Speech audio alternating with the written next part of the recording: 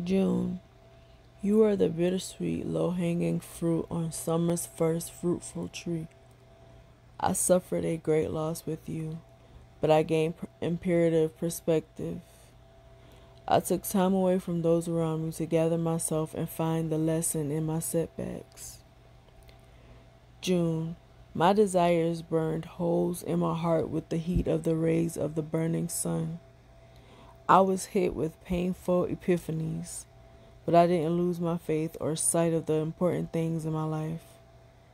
Instead, I gave myself a safe space to reek of desperation and hopelessness. Then I gathered my will and innovative mind and continued my slow forward march to my ideal life.